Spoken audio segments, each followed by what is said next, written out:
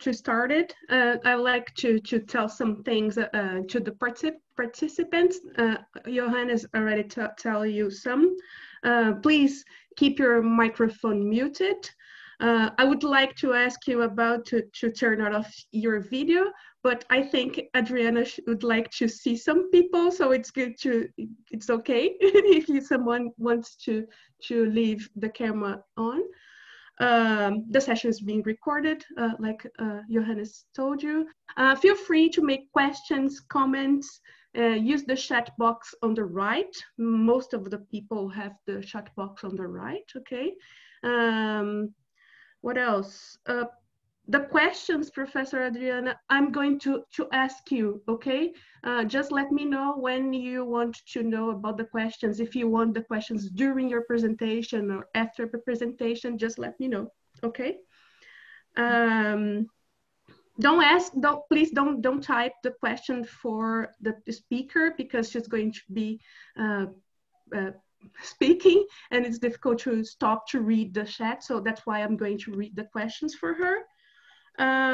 If you have any problems, any technical issues, you can talk to Julio. Actually, he's using an account of Jaspal. If you can see it, if you have any problems, you can talk with Julio, okay? It's up to you, Professor.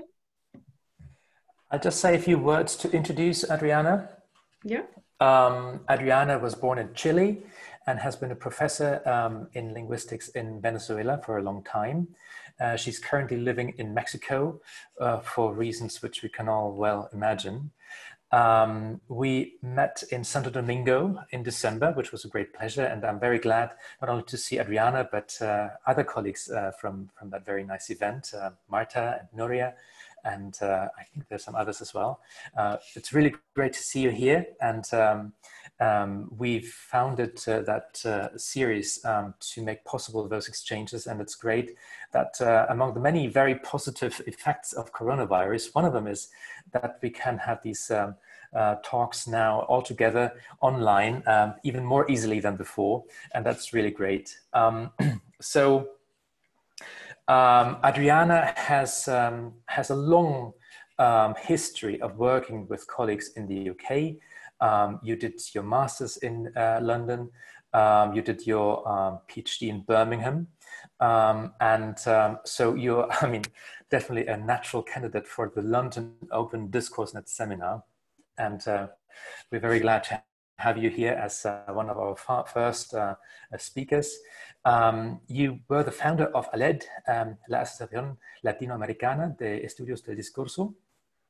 And you've also been, you were also the chief editor of the Revista ALED, the journal of that Latin American association, which is a very important journal for Latin American discourse studies.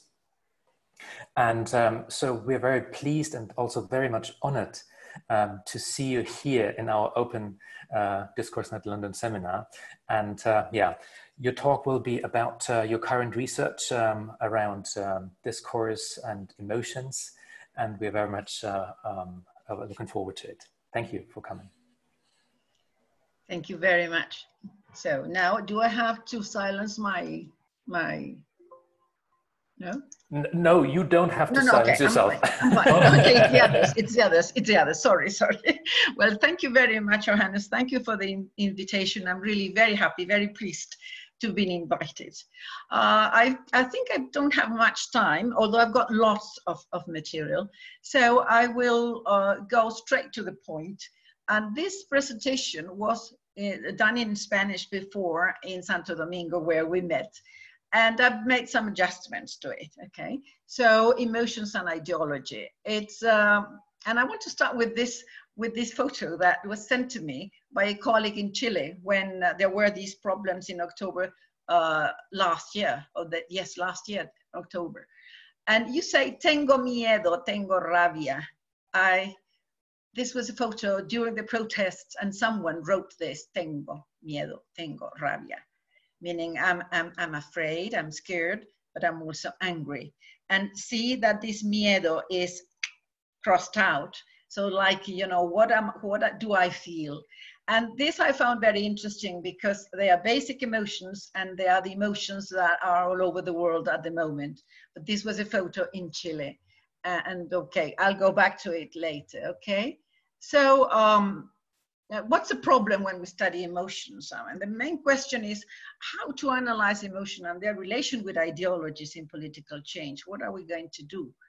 How do they work in political interaction? How do they shape the political dialogue?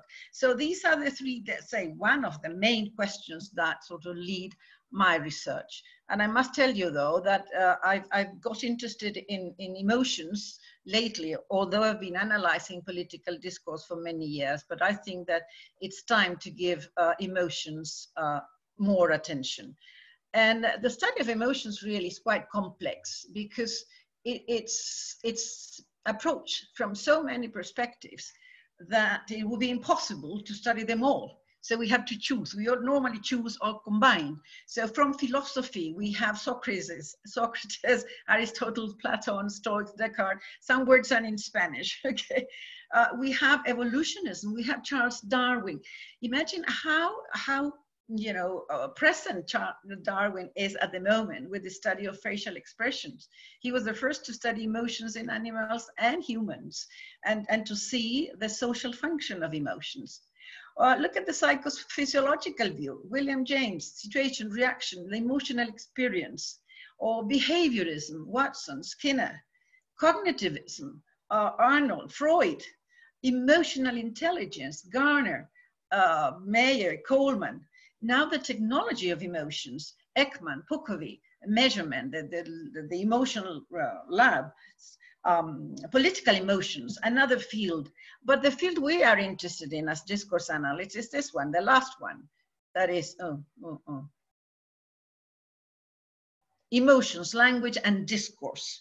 I mean, how emotions are studied in linguistics, the whole tradition, and in discourse. And this is done in France, in Britain, everywhere, in French, in Spanish.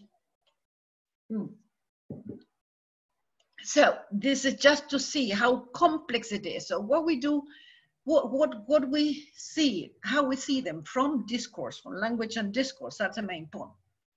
The point is that all emotions materialize in language, and all emotions can be studied linguistically.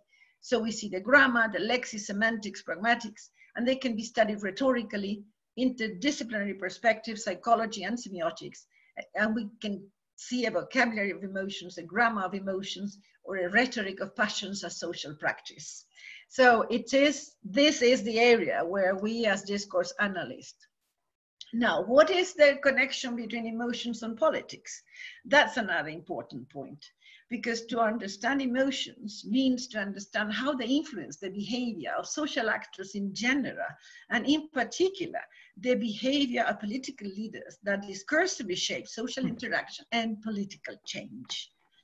Emotions in politics as public discourse have a cognitive, interactional, evaluative, and ideological function. That's what I think.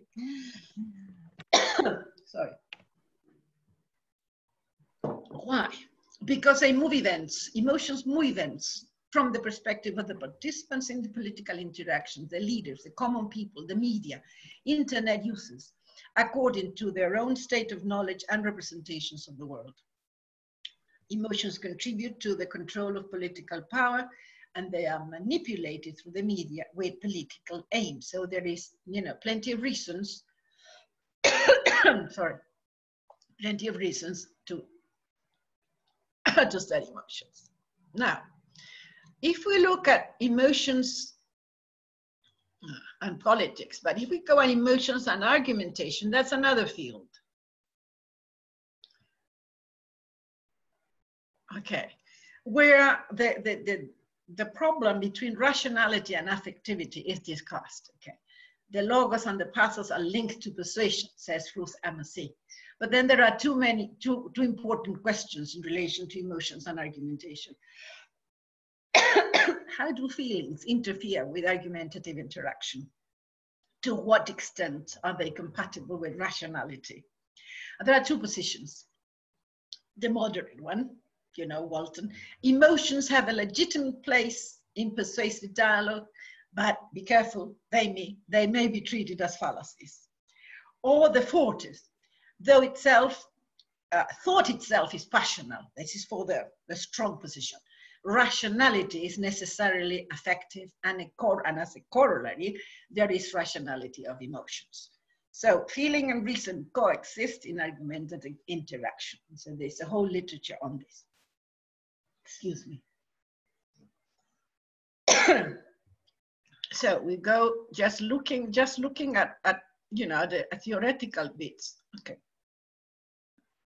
So then, problem with emotions, if we put emotions in the center, is that they can be approached from all these perspectives, from each one of these, from phonology, from morphology, from syntax, from semantics, from pragmatics, from conversational analysis, sociolinguistics, discourse analysis, critical analysis, cognition, semiotics, from education, and from the new technologies. So it's a wide, very, very wide field. So what we have to do? Well, we have to make decisions about how we're going to study them. So my assumptions are the following, how I see them. Emotions constitute a particular type of evaluation in political discourse. A study of evaluation. That means we need a theory of evaluation. What are we going to do? How are we going to study evaluation? Then we need the parameters for measuring the intensity of the emotions. And I think they are found in the event and in the political culture. So we have, it's not just studying political discourse, we have to study political cultures. So we need theories of context, history, and culture. Now, emotions have cognitive effects. They blur our reason, they drive you mad, they make you sick, they can kill you. So we need other disciplines, mainly psychology and medicine. Now, emotions have strategic functions in communication. They seduce, they induce to, they persuade, they convince. So we need rhetoric, argumentation, and we need discourse. But that is not all, that is not all. We need to look at emotions from their strategic point of views, because they have strategic political functions, that manipulation, polarization, domination, resistance, convivence, social harmony. So what theories we need? We need discourse analysis, we need dialogue analysis, and we need impoliteness theories. I said impoliteness rather than politeness. So we need to go into social-cultural pragmatics, definitely. And then emotions have ideological functions. Why? Emotions force us to have particular representations of what politics is. And they make us find a place in a political space, to the right, to the left, in democracy, socialism, communism, dictatorship, or whatever. So we necessarily need to go to critical discourse study and do a political communication. So far, I am only with it. Now, if we go deeper into emotions and evaluation, then we have other options. We can study them linguistically, the expression of subjectivity in language. Catherine has a very good review of that in 2000. Or we go to appraisal theory, which is so much in fashion now, Martin and White, and we study affect. But that is discourse semantics, okay? Discursive semantics. Now, if we want to go to interactional analysis, we go to another option, affective bonding, which is interactional and which is positive or negative, you know? You do create positive attachments or negative attachments. So in conflictive dialogue, you do have a bonding, but it's negative, that's all. And then we have to study evaluation in political dialogue, not only in situations, micro situations, but also in macro interactions. And I shall continue with that later. Okay. So this is, to me, evaluation is one of the central notions. So this is it. Now, expressions emotions are expressed discursively. Yes, okay. And in language, the way they materialize, they are explicit expressed. I'm scared, I am angry. They are interpreted or inferred, they are unhappy. They are attributed, and this is a very good strategy in political discourse, because, you know, contenders always attribute emotions to others, how they feel. They are evoked, they are narrated, they are mediated, reported, quoted, or whatever.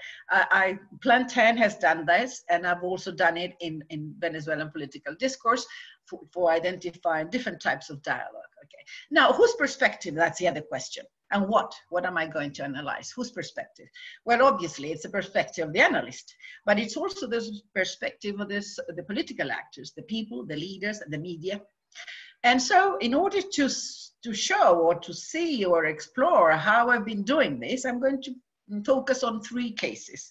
The emotional outburst in Chile, October 2019. It was called La Crisis Emocional.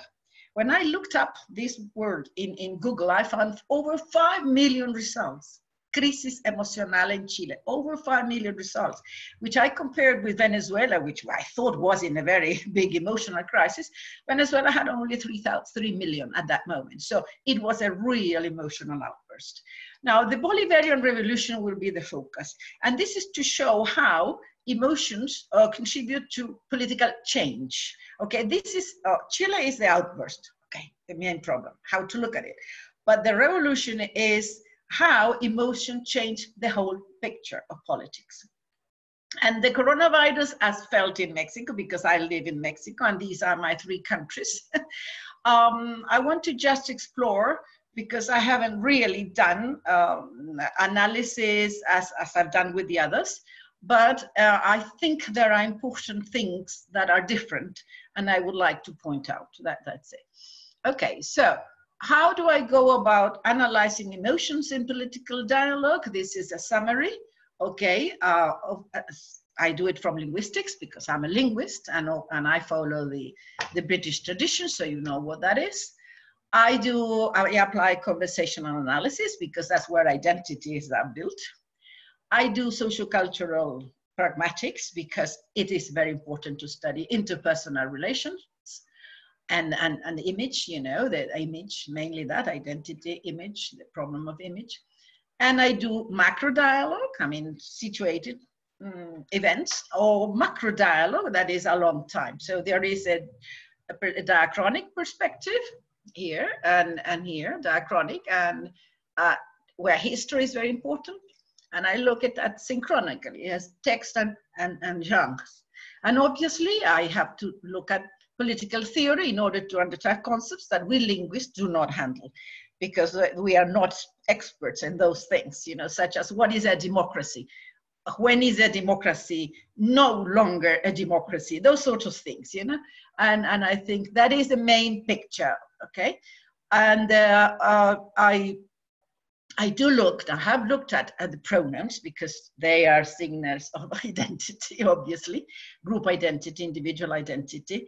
But I do have, here I have a difference with current critical discourse analysts, like, for example, Van Dijk, Verklof, Bodak. They focus mainly on representations. I believe that we have to focus on dialogue. So normally, when you do ideological discourse analysis, people said it's the us versus we, or we and us and them, us and them. Well, I believe in Latin America, at least, or wherever there are authoritarian governments, we need to focus on the I and the we, I and the you, because the I of the leader, the populist leader, and you, the people, you, my people, because not everybody form parts of the people. There are other people who are the enemies. So in this populist triangle, you have the leader, okay, you have the enemies, you have the people and the enemies of the people. So it is very important to look at the pronouns like that. I think that this is, in my studies on political pronouns, I think I've shown that. And well, how do I read this dialogue? Okay, and here I look at emotions in a continuum between the micro and the macro. And dialogue for me is a condition for democracy with participation, accessibility. And it's another major category because it's the right to refute. It's a human right. Dialogue is a human right. So this is just only, you know, to introduce some of the theoretical things. And also, we don't read politics. We read, I think, political cultures. And they are either inclined to dialogue or to no dialogue, either to solve the conflicts or they go on a search for conflict. So there is this continuum of democracy, between democracy and authoritarianism. Or as we have now, if you've seen what the book just published in Stockholm by Swelander, the Ron Paul group, I mean, we have a politics of extremes. You are either right or left now. I mean, we are in a very extreme positions in the world. Okay. Okay, now so let's go to Chile. Let's go to Chile. Tengo rabia, tengo miedo. What happened in Chile? Chile is a relatively small country, long and skinny. It's 27 million people. And there was this protest in December, which started with only raising the fare, the metro fare, but it extended to the whole country, and there were very violent protests, and you are informed about that. Now, on the basis of a small corpus of images and articles, which I obtained through a friend of mine, Dr. Arancibia in Chile, these are her photos that she shared with me because she thought I might be able to do something with them. And so you see, tengo miedo, tengo rabia, emotions are expressed, okay? But there's always a dialogue of someone in the collective who rescues that and sends messages. The Pacos are the military, asesinos is murders, and pedophiles is the owners of this university, mainly the Catholic university, which is private and presumably rich. Okay. So there are more of these.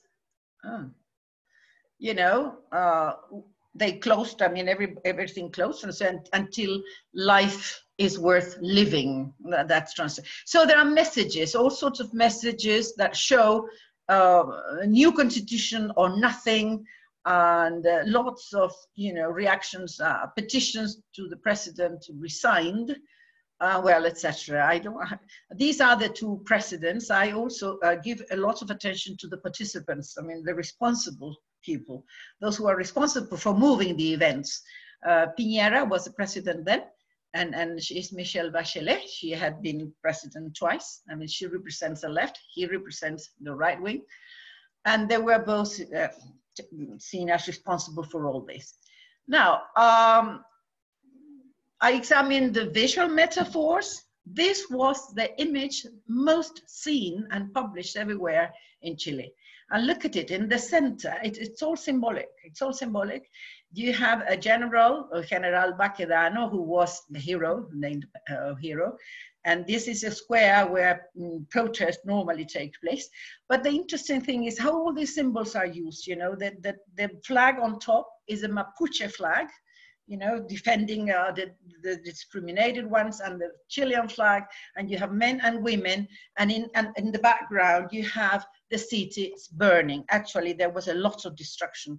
Metro stations, supermarkets, buildings, and it was really, really terrible. Now that image was sent to a newspaper, was taken by an actress, a TV actress, sent it to the paper, and obviously the paper converted it into a great spectacle, you know, it's a spectacular thing. Now, also I examined the text, which are full of metaphors. The interesting thing is the metaphor is the body metaphor, you know. The headline of the paper says the image belongs to all and it speaks by itself, you know. And it really, I don't think I will have much time, so I will read it all to you. It's in Spanish. But what actually matters is that the phrase that was repeated was Chile woke up. We are one body. We are just one body. And all the metaphors in people are like red cells, veins are roads, the heart is what unites us. So it's all Chile as one main body, and we were thousands, and really it's very, very emotive. To read this, you read it and you feel like crying, you know. We are finally all together. We woke up of this. And in fact, the protest unveiled differences, although Piñera, the president, used to say that Chile was an oasis in Latin America, the best economy, etc. But many social differences were unveiled, and well, injustices. And now they are talking about what they can do about it. So the thing was, we are all together for justice, dignity, equality, respect, empathy, freedom, you know, freedom. Chile woke up. And again, we were like a body, we never got tired, we were breathing all together. And it was this that really circulated in most of the media, on all the symbols, of course, the statue, the Mapuche, etc. I'm sorry that I can't really go in depth into it, because Johannes has told me that if I can sort of stop for breaks, right? And also if I can do it shorter so we can have a discussion at the end. So if you like, we can stop here if there are any questions. And if not, I carry on, because now I'm going to Venezuela, and Venezuela will be much longer because it is many years. It's not just one event, but it is a historical development following change in emotions. Mm-hmm. You decide. Yeah, no, I think it's good to make a question and then you have a time to breathe, take a water. Yes. Right? Yes. And I don't know, we have a question, and they ask about, oh, sorry, change it here. Why is it I and you and not I and we? Because sometimes they do this to make like the part of it, to be inclusive, right? And make sense, right? Yeah. Yes, yes. The you may be inclusive and exclusive.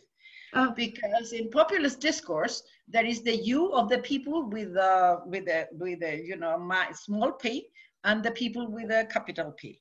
So the people who are with me are you. The others are they. The others who are not with me are not you.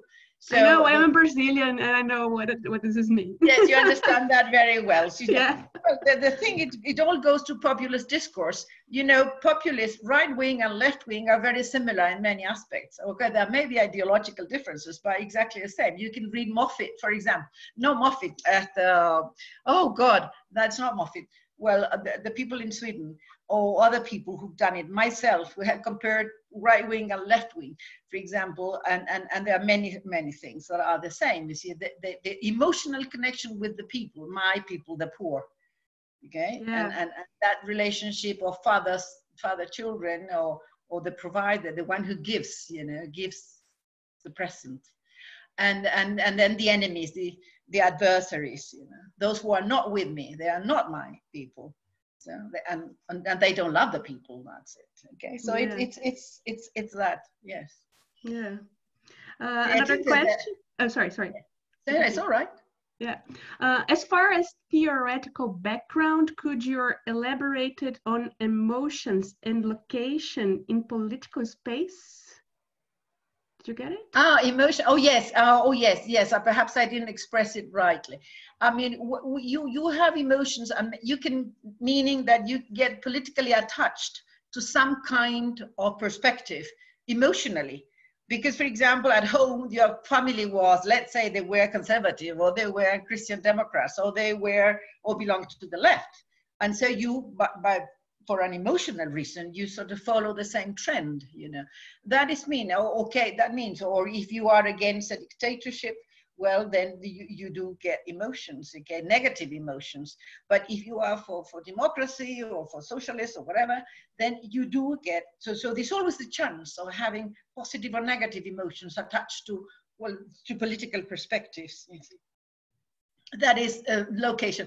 To locate you, I mean, to find you a place in the political world, let's say. Okay, yeah. Mm-hmm. Yeah. Michael, would you like to make a comment about what you said? Sorry, it took me a second to find the button. Sorry. I was just, you mean the body politic? I was just wondering if the body metaphors, if they are universal, because they are very close to emotions, aren't they? We project our own body into the outer world. So I wonder if that happens in most polities. Yes, it happens later, as you will see in Venezuela too. Yes, it's a body, Venezuela, emotions are physiological, as Maturana says. We're biological beings. I mean, we mainly, and there is this argument whether emotions are individual, personal, or they can be shared. They are personal. They're very personal. They may be shared. They may be contagious or that. But first, basically, you are the only one who feels the emotion. Either you share with others or not. Well, that is a long discussion, That is a long argument. A Perfect. Does anybody want to do any questions? We could move on. Shall I move on? Yeah, please. Okay, so we're going to move to Venezuela. You know, Venezuela has gone from, well, Chile suffered a dictatorship to went to democracy, okay? And in Chile, this outburst was against the democracy that came after after Pinochet's dictatorship. Venezuela lived in dictatorship, but had a democracy that lasted 40 years until things began to go badly. And there was a social outburst in 1989 that was called the Caracazo, when for the first time in this new democracy, there was this social explosion, people going to the street, there was a lot of looting, many people died. And it was like, you know, a warning, you know, what's going on, you know, things were deteriorating. Venezuela is a very rich country, was a very rich country, an oil producer country. And it was very rich, but corruption and bad administration destroyed or gradually destroyed democracy. So this was the first sign that a few things were going bad, okay? And then in 1992, there was a coup d'etat led by Hugo Chavez. Hugo Chavez is well known all over the world now. And he gave this coup in 1992, was sent to jail, okay? Spent 2 years and created a party. And then, well, this is the coup, well, some of photos of the coup during Chavez. But then, thanks to the democracy, he ran for president and he was elected as president in 1998. So, but this moment is very important because it was a rupture.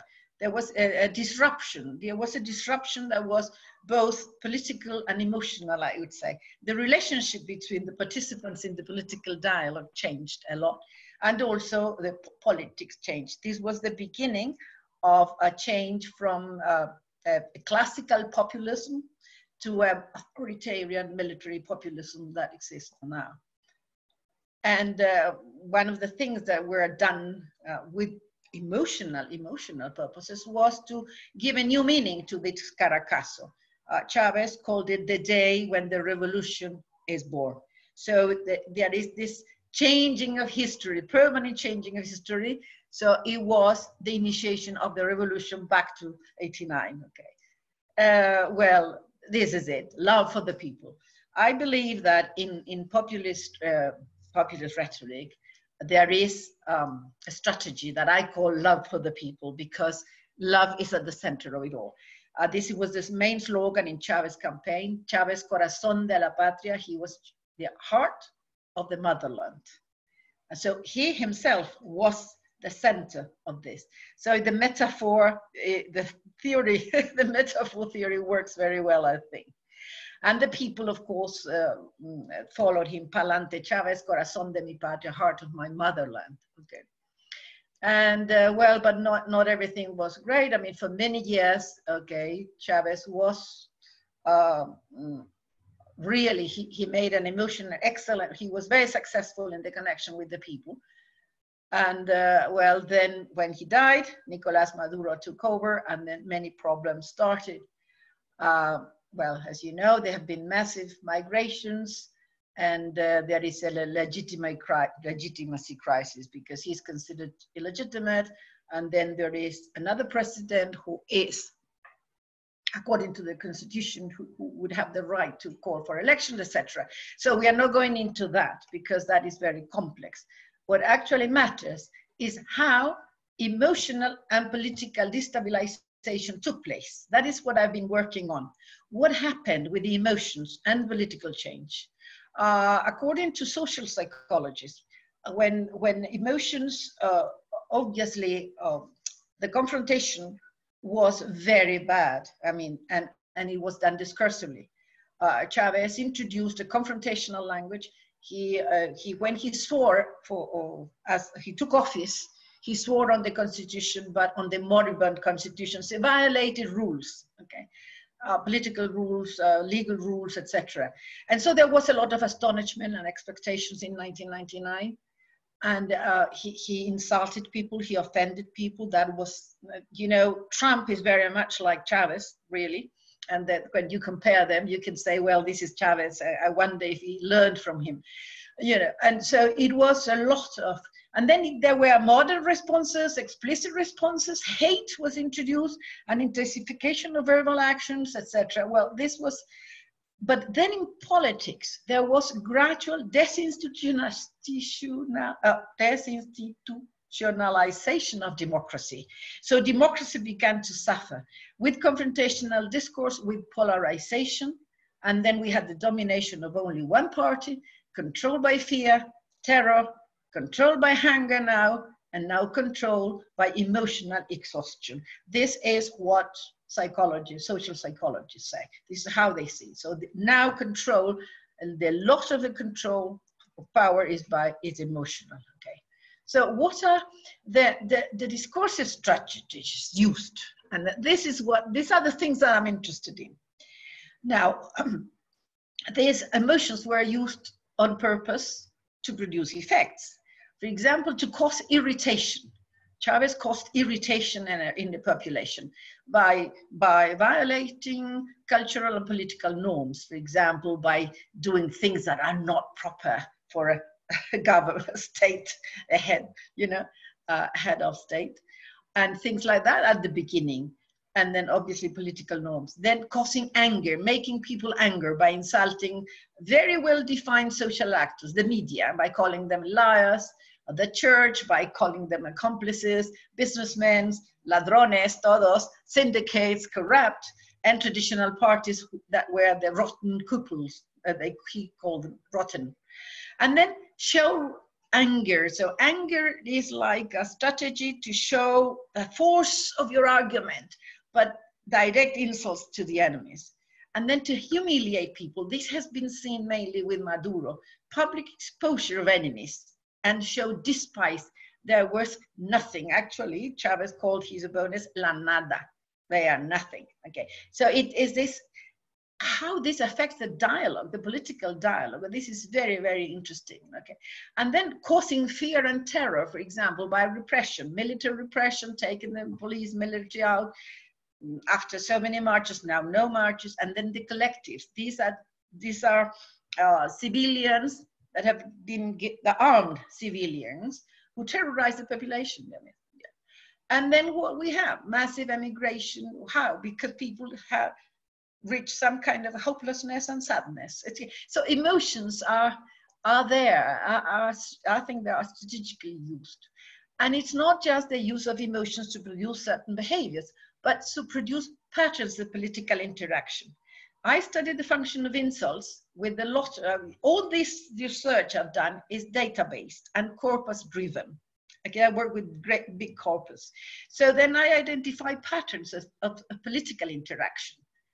We were, for example, initiated with an insult and responded by an insult, and they closed by insult. Oh, that was fine. We were just insulting each other. But then there were a pattern to insults which had response with insults, but then they were closed with attacks, physical aggression to journalists. For example, Chavez attacked the journalists by calling them liars, and then the people on the streets called them liars and attacked their cars, broke their cameras, etc. Now they are taken to prison. Pattern 3, initiation with insult, response with insult, or then they led to group affiliation. For example, newspapers. When he attacked a paper, okay, or a very well-known journalist, other papers aligned with the paper. And so this was generating, and it was very emotional, because the attack was on the behavior, on the emotional behavior. And then there is a pattern which legitimized insults and violence. For example, a military who attacked women, etc. And then he was insulted. There were insults on both sides, but then the president decorated the military. And so this was the legitimation of violence and confrontation from the presidency's case. Okay, so what I studied the emotional effects of the confrontation by doing surveys in universities, in several universities, asking them to remember insults given to the president, and the insult the president gave to the people. Obviously, the president in those days received more insults than any other president in this Venezuelan history. But the thing is that his insults came from power, and they were remembered better. So all this emotional interaction had the effect of intensifying differences, racism, classism, sexism, intensification of hatred, increase of fear and despair, and it brought a lot of suffering. And so this has been mainly an emotional thing. Okay, so this emotional journey in Venezuela during 20 years, 14 years with Chavez plus all the years we've had with Maduro, have gone from euphoria, you know, we got to power, we are going to change the world, to sadness.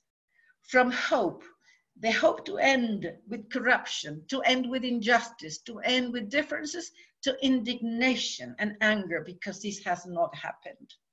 And then, for example, in the case of Chile, we got from indignation to more anguish, to more stress, to more fear. This was a survey done in Chile. And in Venezuela now, we've gone from hope to hopelessness. And this seems to be the rule. Okay, so,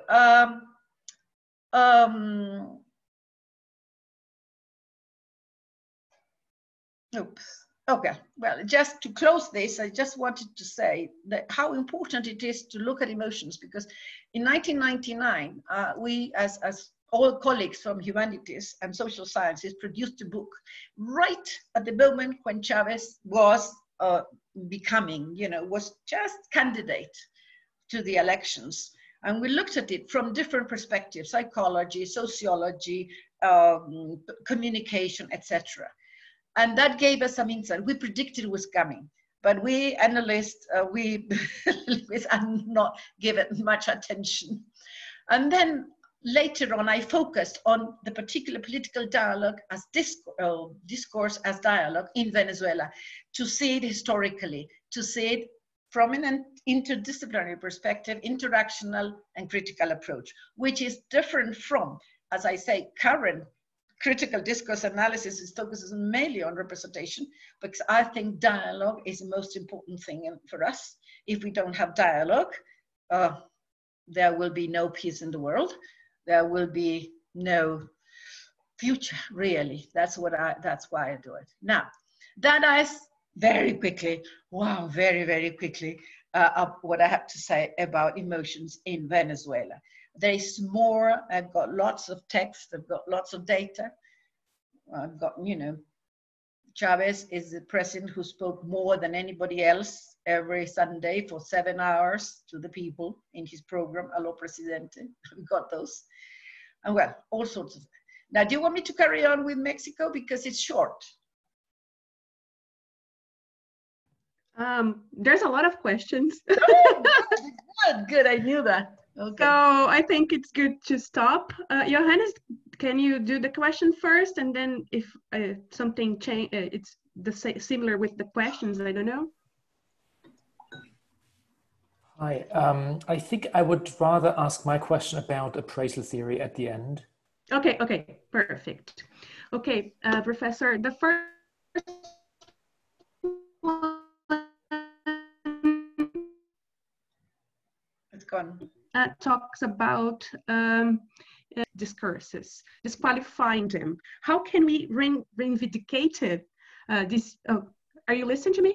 Yes, yes, perfectly. Yeah, because it shows a message that my connection was bad. How can we reivindicate it? I don't know, this we have in Portuguese, but it's difficult. This use in argumentative deconstruction. And Michael's compliment, and he said that what is primary in political discourse, argument, deliberation, or emotion? He said that Faircloth argued that narratives and imaginary are secondary to argumentation in democracies. So is that general? You can generalize. You can't generalize, you know, you can never generalize. What should I'm sorry, but I didn't quite get what the point is. What's the point? So the first one is the intensity of emotions expressed in political discourse is proportional to gravity of the crisis which they take place. Well, I don't know. Well, argument is possible when there is dialogue, right? If there is no dialogue, there is no argument. There are no debates anymore. I have some anecdote to tell you that I was invited to go. I like to go to Stockholm and meet my friends there, and I was invited to a meeting where we were going to discuss debate as a genre. And I said, I cannot go. I'm very sorry. I have no corpus. There are no debates in Venezuela. So there is a relationship between how far you can go with arguments. Yeah? You can argue when there is freedom, when you are free to say what you think. And that is the thing, okay? Yeah. So of course, argumentation is limited or conditioned by the degree of dialogue there is, by the degree of freedom there is, how far you can go, and who controls the dialogue, who controls the argument, okay? So if you're given only one position, there's nothing you can do. Okay, you got to align, but that's the point. Yeah. Michael, would you like to ask your question? It's really linked to what Carolina said in the chat. Her question was really, emotions have been disqualified because they've been used in demagogic or discourse. And her question was, how can we how can we come back to emotion? And I was just wondering that we have this focus in political discourse analysis on argumentation structures and deliberation, at least in my area, where the emotion comes in there. And I think it seems to be to do with identity construction, doesn't it? If you delineate us and them through the insults and through the emotion, and that is somehow, well, we are actually back there. Yeah. Well, actually, I think I don't want to get in trouble, but I think we have to revise argumentation theories. I think we have to do a very, very profound revision of what kind of argumentation, or how we are looking at argumentation. What is it? How we are teaching it at schools. We give them patterns. We say, this is the way you argue. And I don't think that's the way. We give them models. You follow this model, follow that model. But we don't really look at the way people actually argue. And I think that is important. And that opens a line of research, emotions and arguments. How do they, the debate goes on.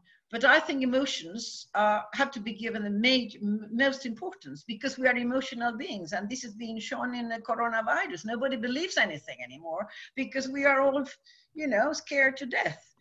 And so you don't believe the authorities, you don't believe the experts, you don't believe anybody. And so the things that are going on in the world at the moment are mainly based on emotions. Look at the protests in the United States, what's going on in the States now. And so I do think we have to, and there is plenty of theories. I mean, there is plenty of theoretical and methodological ways of doing it. Okay, so argument, what we have to change is the way we look at arguments. That's my point. Thank you, it's very interesting. Yeah. Yes? Do we have another question, Professora Bolívar? Yes, of course, go ahead. Marta Shiro, she's asking, Adriana, do you think that the intensity of emotions expressed in political discourse is proportional to the gravity of the crisis in which it takes place? Oh, well, yes, Martha's questions are always good. Well, yes, I think so. Yes, I think so. Because you can go from disliking something to hating something, and you can go from causing fear to causing terror, and to, yes, I think so.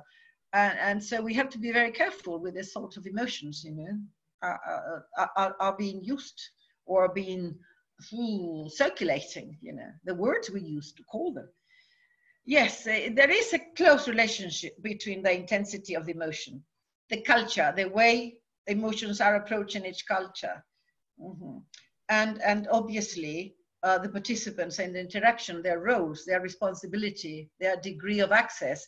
So many variables. Yes, we can talk about it later. And another question from Encarnacion. She's asking, you have mentioned Martin and White's affect. What's your view on this model? And the question is similarities and difference between left and right populism in terms of emotion. Oh, that are two questions there. What I think of a sorry, theory. I don't know if I can interrupt you because I made a mistake when I wrote it. So, well, thanks a lot for the presentation, by the way, Adriana. So it was in terms of emotion. Sorry about that. Okay. Intensity of emotion. No. I wanted to know first your view on the model by Martin and White, especially the concept affect. And second question was concerning the similarity and differences you could identify between left and right populism in terms of the use of emotion. Thank you. Oh, okay, so it's two questions. One is theoretical on the model. Well, the model, I think it's like a model, like all models, that was based on a particular type of data. I mean, it sprung from data. And so I think it is possible to extend the model, and I think that this is being done. This is being done. Oh, it's like a model. And I think it's been good in the sense that it's given semantic criteria for identifying affect. In that sense, although I believe that it needs to do more corpus linguistics to sort of define the categories, or redefine the categories sometimes. And this is not only my criticism, but also, let's say, Thompson himself, Jeff Thompson himself, did that. He said that sometimes these categories are blurred. You don't know how to identify one thing or the other, you know. And that is a difficult point. But I think it's been good. At least that's the only system I use, the system of attitudes and affect. And I really am not, I don't do appraisal theory, except for the bit on affect, which I do not call affect, I call affectivity, because I see it at the level of interaction. You can study affect only and in terms of texts, okay, and in terms of interaction. There is some very important point to be made theoretically, and it's how you interpret dialogue. What is dialogue? The influence of Bakhtin, and they are influenced by Bakhtin, has been enormous, okay? And I am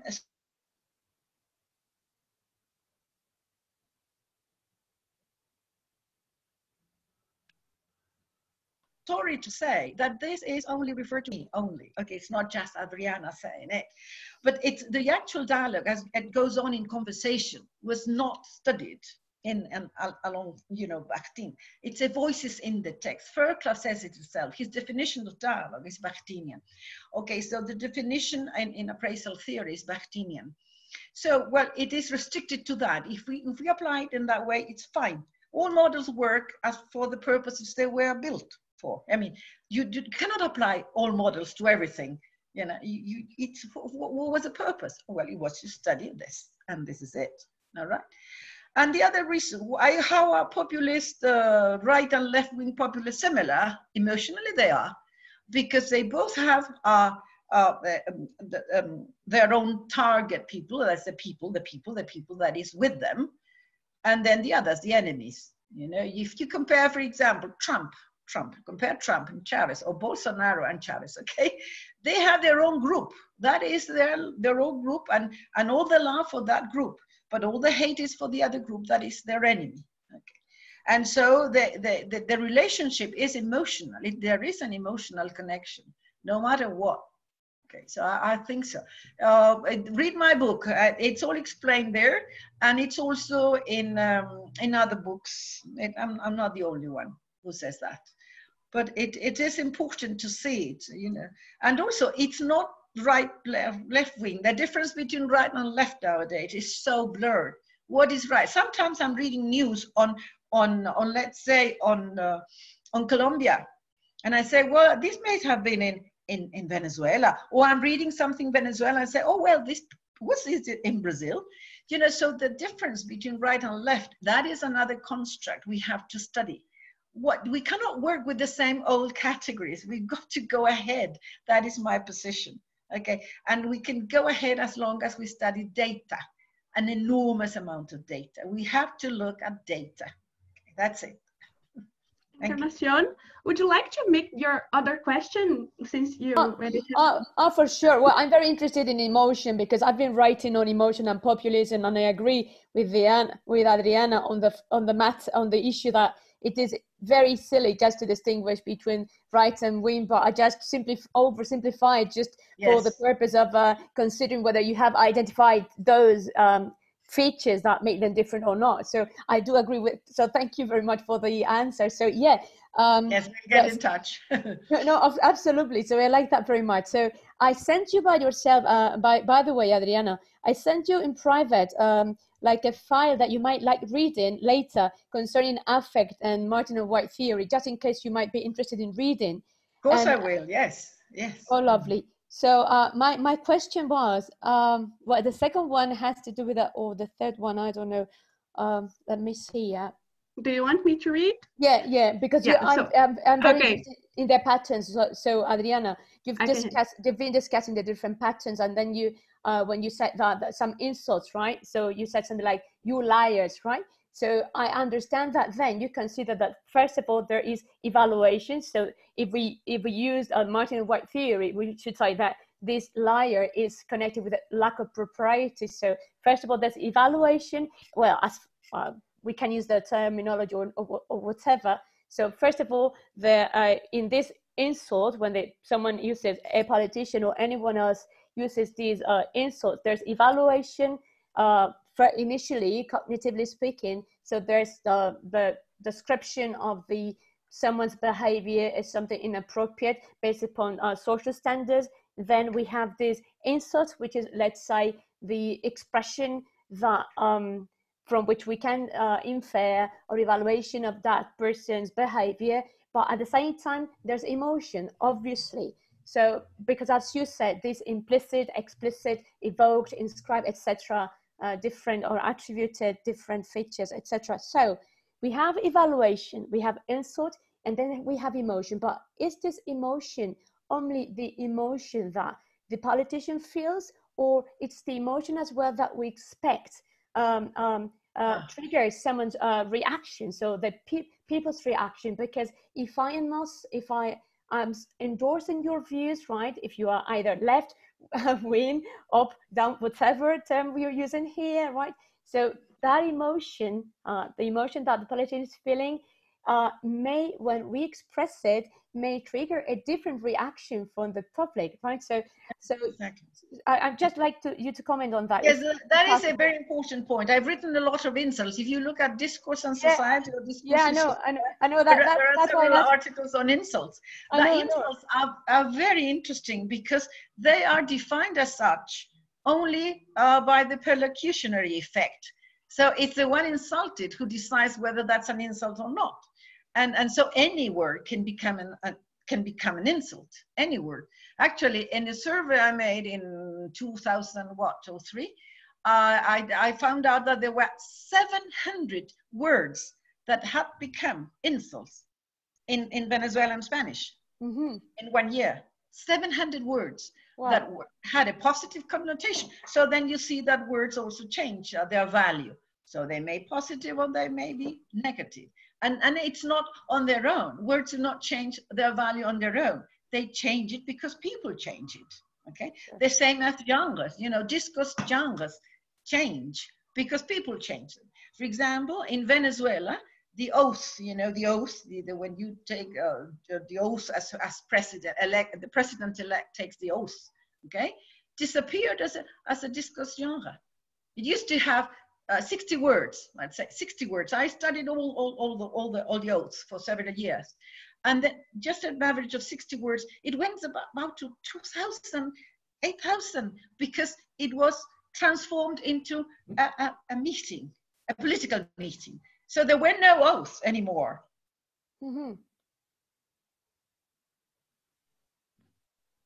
Okay, thank you. No need for that. The oath was done in the street with the people. The people say, do you accept the president? Oh, yes, we do. Okay, so so all the dynamics changed. So if the people change, the discourse genres change. So when we study, when we teach political genres, we've got to be aware of this dynamic change, you know. Well, and that is evaluation.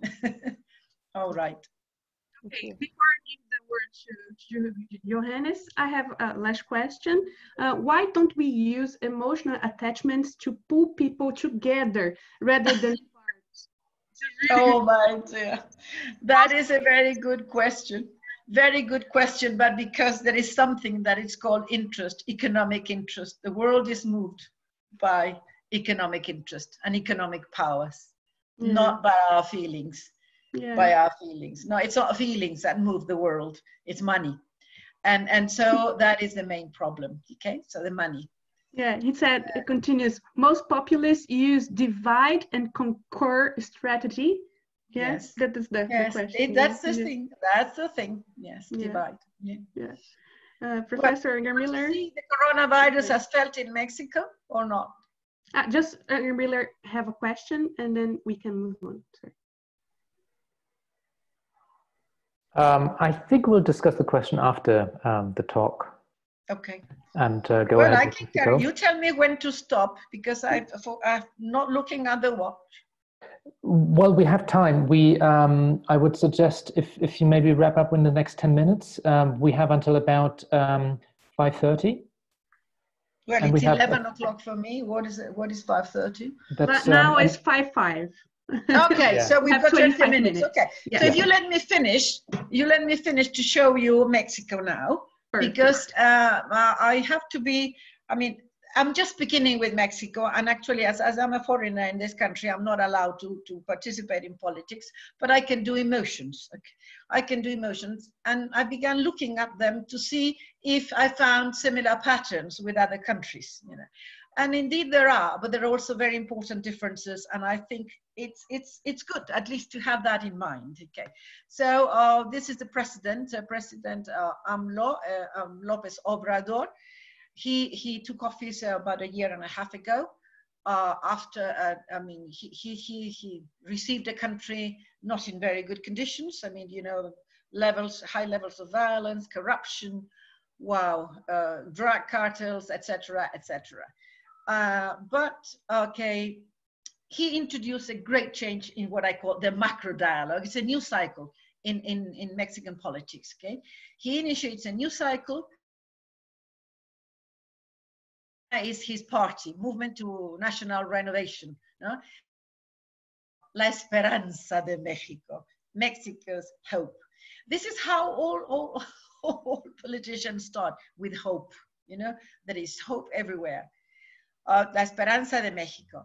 And this is a project of radical change, economic and moral change. And this is interesting because love for the people is a moral strategy. And most strategies are moral, and they do not, you know, materialize in sort of programs, for example. Well, anyway, he is for the fourth transformation, which several projects, very interesting projects, and he's just beginning.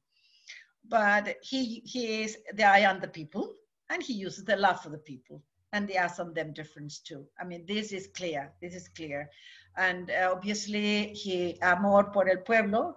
And some of the words he's used resonate with Chavez when he said, for example, I do not, yo no pertenezco a mí mismo. I do not belong to myself. I belong to the people. That was said by Chavez years ago, and these words were repeated by him. So I love you, you love me. And you know, and this relationship in all populism government creates gratefulness, because people are grateful that they're loved, and then that brings loyalty. So I vote for you. So it is a sequence. It's a sequence. I'm looking at this. It's only just looking, okay, just beginning to. And with the coronavirus, something very interesting has happened. Before that, I went to the emotion research lab. You know, there is an emotion research lab in Spain. that analyzes facial expression. Again, going back to Charles Darwin. And he says that after the election, AMLO's election was an emotional process, really an emotional process, because as was in Venezuela, as it's been in other places, where people had enough, they are frustrated, they're angry, they want something different. And AMLO offered change and hope, but he also used, by facial expressions, he and other people, other emotions, alegría, happiness. He projected happiness, orgullo, pride, euphoria, sympathy, trust, confianza, optimism. In fact, this is one of the things that really impresses me most here in Mexico, that people are so optimistic. We are coming out of this. We are good. We are brave. We've gone through so many difficulties. We're going to come out of this. This is very interesting. The ecstasies, you know, and admiration. So this is very, very, I'm sorry, I've got to go so quick, but this is it. You can look for emotion research lab and find all sorts of analyses that are very, very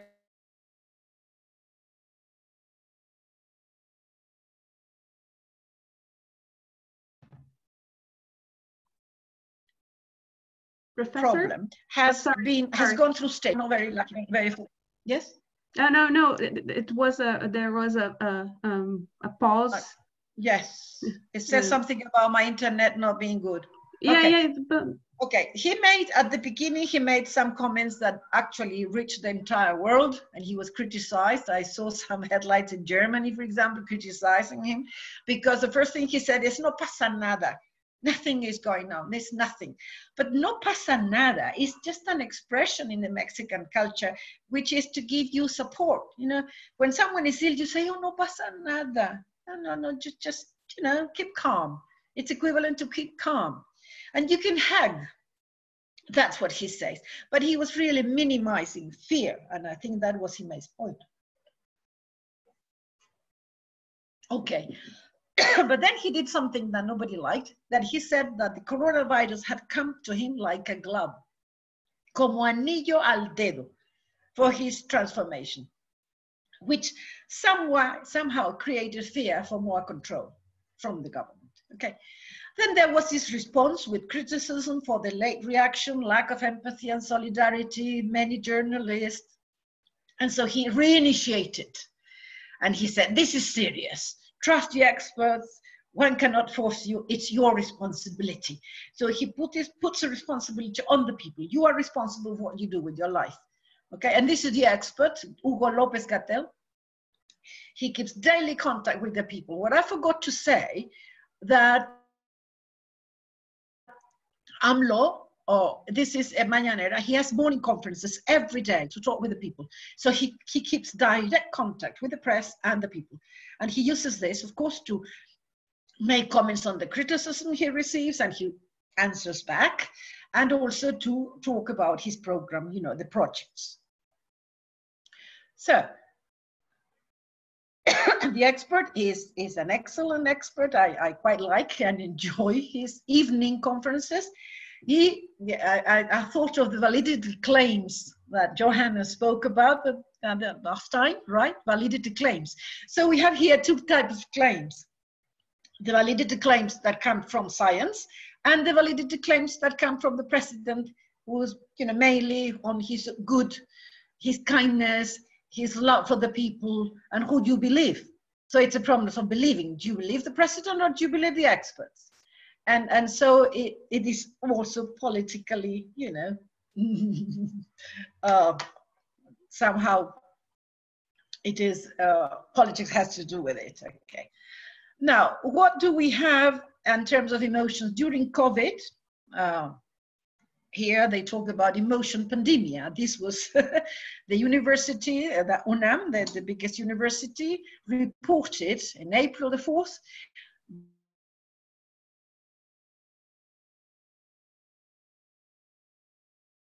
150 types of emotions, 9, and the main ones were fear, sadness, and anger. They seem to be common to everywhere. This is interesting. Fear, sadness, and anger. And there has been, when I focused on anger only, you can see an increase of violence. On April 29, there were 47 cases of attacks to medical staff working with COVID, mainly in Jalisco. These were reported in at least 22 states out of 32 states. And they say, why are they attacking medical staff? You know, nurses, 80% of the cases are nurses and doctors. Well, it's fear of death. That's what they say. But what do? They throw them disinfectants, deny access to public transport. They have received death threats at gunpoint and very few detentions. So impunity, there is impunity. So we have this violence and impunity going on, you know. And then this gets worse with damage to infrastructures. It's not that violence against persons, it's a violence about structures. And this is how I'm going to cross. Then violence increases even more. 3rd of June, what we find is policemen kill man for not wearing mask. So we go to extreme. Either you do what you think you can do, or the police in a state which this Alfaro person is the governor, presumably very authoritarian. And so they killed a guy who was on the street without a mask, took him to prison, tortured him, and he was killed. This, of course, has created, imagine, oh God, great interchanges of all sorts for authoritarianism, excesses, for fear, for more anger, and but central government condemns attacks, and that is good, okay? Now the latest news, 11th of June, they destroy a hospital. Habitantes de Chiapas destrozan hospital, they queman ambulancia y agreden a personal médico. So here you are. So this is creating violence, and this is something I want to study more in depth and collect data. Yes, analyze all the news, because there are some fake news as well, not to favor the government. Or fake news to you know, against the opponent. So this is very important. So all this is obviously the media. The media have a main role in not only presenting emotions, but in interpreting emotions, in attributing emotions, okay? And in actually given a representation of what, you know, the dialogue between the president and the people is like, and what is actually going on.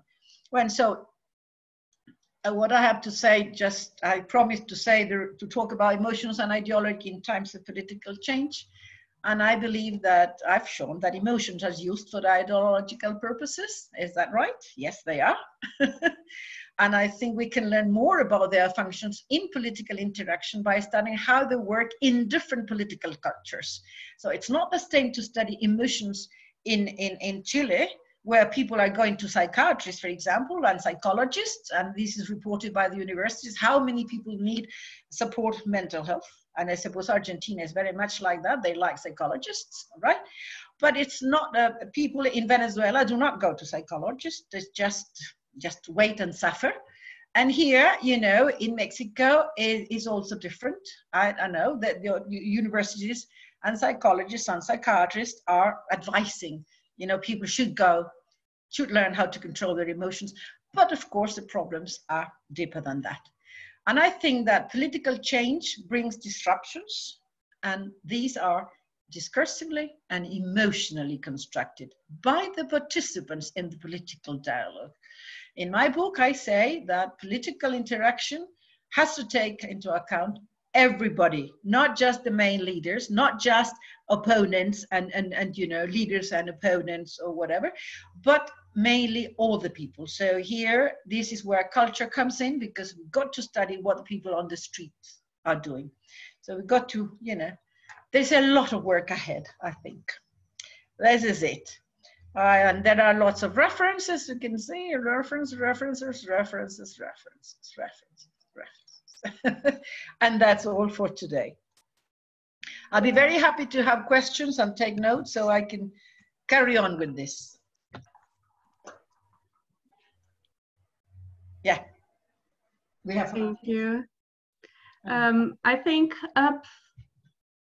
there is a question. Just a second, Professor Johannes, could you talk? I have a problem, an issue here with my equipment. Sorry. Okay, maybe I can come up with a question I had. Okay. It's a rather general one, and it links up with a question about appraisal theory. The question I would have is, I mean, I understand that the project that you presented is quite an eclectic one, that it draws from many different sources, and not just from appraisal theory, Yes. which I think makes totally sense. I mean, as a general question, I mean, what I see in appraisal theory is that there's a tendency to see some sort of reflection or correspondence between the world of social practices and also of inner states within the speakers and the forms that they use, the linguistic forms. And in a way, the linguistic forms, expressions, they represent, well, the functions, the stuff that people want to do with language. And so there's a tendency to see that kind of correspondence between a certain type of word or set of words, a sort of apparatus of linguistic expressions, and a certain function. Let's express affect, emotions, or whatever, right? I mean, I'm always puzzled to see that idea because, of course, I mean, you just have a very quick look at whatever material and see you don't have correspondence. And you can use whatever words for so many different things, and it's almost too much so that you can really see that kind of direct link. So if you want to study, for example, a corpus, if you have a certain selection of text, how do you link them back to the states of emotion which you want to study, the states of emotion in the community, for example? And given that probably there are lots of very, very different ways to express those emotions. Yeah. Well, I think that appraisal theory is open, really. It's open, you know, it's not a closed set of categories. It's closed in the sense that it offers some categories, but this can be open to further analysis, and that is important. And I think that we can work on that direction, you know, how to extend the system, or access the model, okay? And it's true. What you say is absolutely true. I mean, it's the interest in the forms, okay? But you can access from other perspectives as well, you know. The way I view evaluation is more in the Labovian sense, you know. I was influenced by Labov, by Grimes, a lot by Grimes, and then by the Birmingham School people, you know. Eugene Winter, who studied evaluation in text, Mike Hoey, and this is why I you know, focused on evaluation that I called in text and in life. I make the distinction. So the distinction is that when you look at evaluation in the text, you can find references inside the text to evaluate and say this is one type of evaluation. But the problem is what evaluation does. What do you evaluate? What do you evaluate in the text? Do you evaluate something in the text, a preceding proposition, for example, a proposition, or what? Or are you evaluating things outside? You know, that is as the problem. What in political discourse, for example, what are you evaluating? Well, I evaluate the quality of the dialogue in a democracy. To me, dialogue is fundamental to assess the quality of democratic dialogue.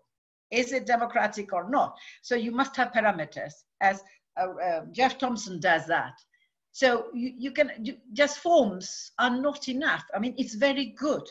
It's the same as we do with syntax. We do need syntax, or we do need grammar. We do need grammar to know the difference between vocabulary, okay, and structures. Okay, we do need the meta functions, what we do with grammar, but we also need other things. Yeah. That's the main point. So we need the forms, but we need to see how these forms interact in social context, how they are used by the persons. So my focus, I do not start with models. The first thing I say to my students is, do not think of a model, think of a problem. What you have to have is a problem, a research problem, and a hypothesis. I mean, your view, what you think, or your intuition, at least your intuition. And then you go and look for the options you have. Appraisal theory is one option, which is very good for one thing, for some things, okay, but not very good for others. Okay, so then you either use what you need or expand it. That's it. One of our students at the doctorate expanded it, actually, Nora Kaplan. She wrote an article, and so she in her PhD thesis, and she did. And other people are doing exactly the same. Actually, an article of mine is coming out soon in Mexico, where I talk about about neo-Freudian linguistics. Well, but I think it's that. Not just think of the model, think of the problem. So what is the problem we have now in political communication, in political interaction? We do have a problem with emotions. So what are we going to do? How are we going to approach emotions? Appraisal theory, not enough, okay? Whatever theory, Van Dijk's theory, not enough. Fairclough's theory, not enough. So what are we going to do? We have to choose our own categories for the problem we decide to analyze. That is the way I see research. And of course, we have to collect data. We cannot do it just because we think things are like that. You know, and data is fundamental. There's one question, and then if we have time, I'll give the word for Professor Rosina because she wants to have a question. Okay, so first is from Mariana. How would you justify the fact that Chilean crisis was considered more closely related to emotions, and the Venezuelan crisis was not, or not as much? Oh, well, because it was a moment. I think it was a moment. Also, there is something that is called expectations, okay? Chile, the Chilean government had created expectations all over Latin America and all over the world that it was a solid democracy, that it was very well economically, that it was an oasis, the best place to live. And many Venezuelans emigrated to Chile, and now they're coming back. And then you see these expectations. And then when the protest started, nobody could believe it. Nobody could believe it. How come? Actually, I phoned friends and family in Chile and I say, what do you think? And the first reaction was, no, we agree with this because Chile, what we had is a lie. It's not true. I mean, the middle class is really up to their neck with debts. And the health system doesn't work. Pensions are very low. Private education over public education. And so there were so many complaints. Then as the violent protest started, people began to, to react differently. They didn't like it that much. But the first reaction was emotional, and in the sense that we are angry. It was anger. Anger against a system that was hiding inequalities, that was hiding injustices. I think that is why. While Venezuela at that moment had been going on through that for a very long time, Yeah. So I think it was that, the moment, the critical moment, the expectations people had about Chile. Yeah. That's the reason, I think. Perfect. Professor Rosina, do you want to make a question? All right, yes, thank you for that, Lillian. You're welcome. Gracias. For your talk. It's much appreciated, really interesting as usual with all your talks, and we learn so much. Well, I certainly do. And I sort of wanted, I mean, I'm not too sure that comments or something, but just to touch upon a couple of things. One is the IU distinction which you make. And I totally align with what you say in terms of populism in Latin America and how they do it, the actual practices in how they do it. And we not only see this in the political discourse, in the genre of political discourse, but you also see it very clearly in the discourse of soap operas, where you have the INU and the paternalistic point of view, both Venezuela. I'm not sure about Chilean soap operas. I'm not sure I never got hooked onto those. But anyways. but yeah, so you can actually see that there. But I wanted to really dwell a little bit on emotion, right? And when you showed us the image, that powerful image of Chile, with the Mapuche flag at the very top, right? It is precisely that emotion of seeing that you finally have established common ground with other people in your nation that brings you together, right? But how that allows people, you know, to interstitially position themselves as part of the you when they have never been part of the you, right? They will not be part of that you. And this is an ephemeral moment, as history has shown us. Yeah. So that Mapuche flag is not part of the you, but through the evolution, they reach that common ground, right? For a moment, there's a common perspective. But how can we dwell on how the reaction to emotion is taken, right? Assessed by the actual participants who form the you for a moment, for an ephemeral moment, a couple of hours, days, weeks, and they get reconstituted back into others who are not part of the I or the you. Do you see what I'm saying? Yes, yes, very interesting. I think it's very interesting. I haven't thought of that ephemeral thing. I believe that that is very important to take into account, yes. But when I do the I and the you, I am looking at it from a different perspective, I think, mainly from a political perspective, a historical perspective, because of personalism. Do you know that in Latin America, our politics is characterized by personalism. This has been studied by historians. I mean, we've had caudillos. We have a history of caudillos after Simon Bolívar, you know, caudillos. And democracies have always been very weak. And there's always a danger of having a military coup. And there have been so many dictatorships in Latin America. So the focus on the personal is far more stronger than perhaps in other regions of the world. So we are highly personalistic. And so the I of the people who control power is very, very important. And obviously the you is those who are with me. And I studied this through, there is an article of mine on pronouns which circulates in Academia Edu. I took all the, I mean, this is in presidential speeches in different times, studying how they used I and you. And during the democracy, for example, when speeches were written to be read, they didn't use the I. They didn't use the I. But when things change, let's say they used the explicit I only once in the democracy. When Chavez arrived, he used I 90 times. So there was a different relationship with the people. No, so I did a quantitative analysis and also qualitative analysis to see what happens when you use I and you. So it is important to look at it because it is associated with populism, definitely, and with personalistic and authoritarian governments. Now, it is important to say, now, this is, there's so much to study, really, so much to study.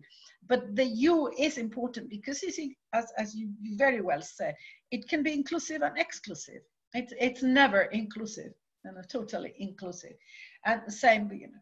And the I has the property that is one of these shifters, you know, as shifters, that it can mean I, you, we. The I has the power to be all the other pronouns. For example, the president speaking, and in reporter's speech, he says, they asked me, are you going to change? The you becomes I. The we becomes I. So the one who uses the I is the one who has more power in the discourse. Okay, well, that's interesting. There's something I wanted to mention. There's something I need to mention. I've just finished writing with a colleague from Spain. We just finished writing a chapter called Politics and Discourse Studies. And one of the differences we make is between studying political discourse and another one, which is studying or doing political analysis of discourse.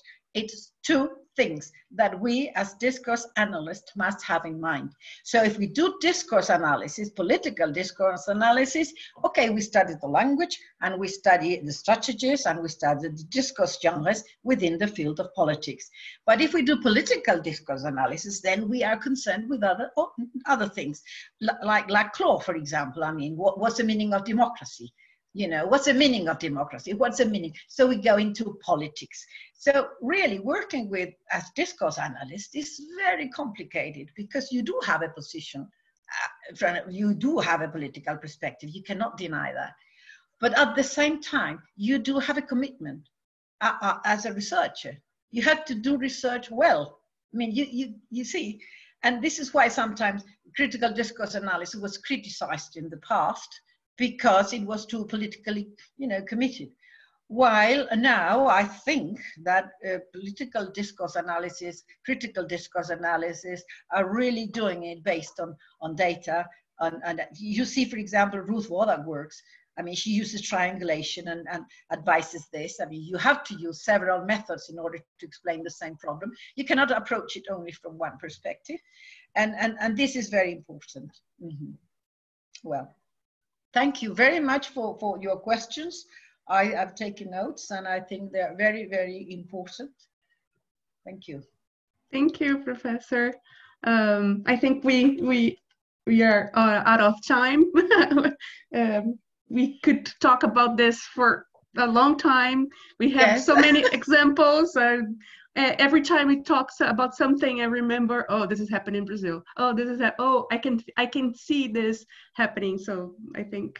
Yes, we should study the, you know, parallel developments, you know. Yeah. And what makes a difference? What makes it? Bolsonaro is very interesting as a subject of study. Yes, I mean, of course. Very, very interesting, you know. And I think now the tendency is to compare Trump with our Latin American leaders, and that is very interesting. Yes, there are. I myself compared Trump's speech with Chavez, you know, to look for signals of populism, and it was interesting, you know. Yeah, I can imagine. His insults are recorded, you know, they are database. As Chavez insults were recorded, and so you got a database of insults and offenses. So it's interesting, very interesting. Yeah. Well, very much. Just remember that this lecture will be available in the DiscourseNet channel in YouTube. Probably today or tomorrow. Oh. So I can see myself. No, I never see myself. Yes. Yes, I can see. Oh, terrible. Terrible. Perfect. Professor Johannes, do you want to say something? Well, thanks so much. This was really great experience together. I mean, in these very unusual times. And I mean, we are all struggling with these emotions in a very real sense, I guess. Yes, and we are. So I think your work really comes very timely. Thank you so much, Adriana, for that. Thank you for inviting me. I've had a very good time. Thank you. Thank you, everybody. We'll keep in touch through mail. Okay. Yep. See you soon. See you. Thank you again. Bye. Bye-bye. Bye. Bye-bye. Bye. ¿Cómo me salgo ahora?